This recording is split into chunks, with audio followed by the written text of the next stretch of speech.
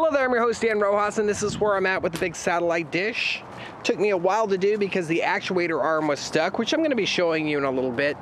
I lined this with part A and part B material and also acrylic material. The part A and part B, actually, the part A sticks very well to this. It has been there for 3 months. It's been in the rains, hasn't been in the snow, it's been in the rain, it's been in high humidity, we've had some wind, and it sticks. It actually sticks even though it's exposed back there. Works fine.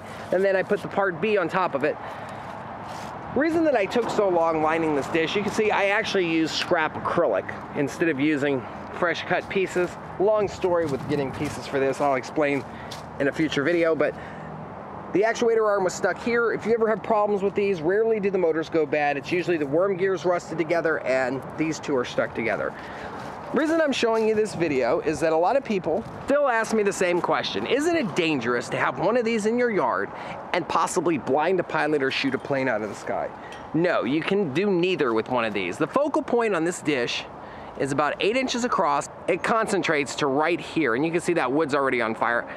This is a lot larger than the focal point on a Fresnel lens. Even if it was a tight focal point with a parabolic dish, the only way that you can really have blinding sunlight is to be right here. So if a pilot is 6 feet from my satellite dish, the dish itself is going to be the least of his worries. Out here, if you look, the light scatters and scatters and scatters, and at 10 feet it's there, and at about 15 feet it's there, and then off to our bat box up here, which is about 30 feet away, there's virtually no light going on it from the satellite dish. It's very diffused. If you look, this is all the light that's putting out at about 35 feet to the tree over there. A pilot in the air at 30 feet away would see this. He might catch the glimpse of one panel here and there.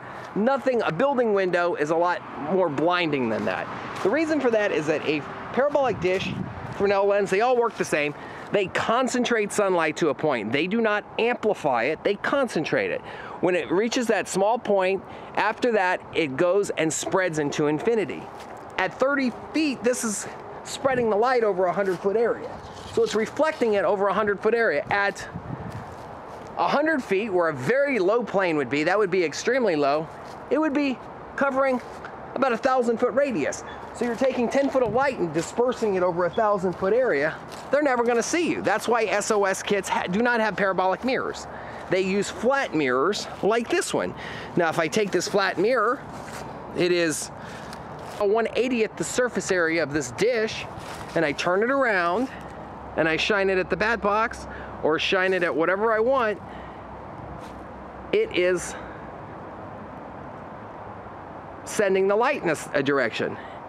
So that is why flat mirrors are used for signaling planes. If I were to point this at a plane, which I don't recommend you do, by the way, a small flat mirror like this is much more blinding to a pilot. Flat windows on buildings, much more blinding to a pilot than a parabolic dish. This size, smaller, bigger, they're not blinding at all. The pilot has to be at the focal point. 6 feet, pilot's not going to be 6 feet from your dish. So I hope that clears that up once and for all. I'm your host, Dan Rojas. Thank you for watching, and enjoy our videos.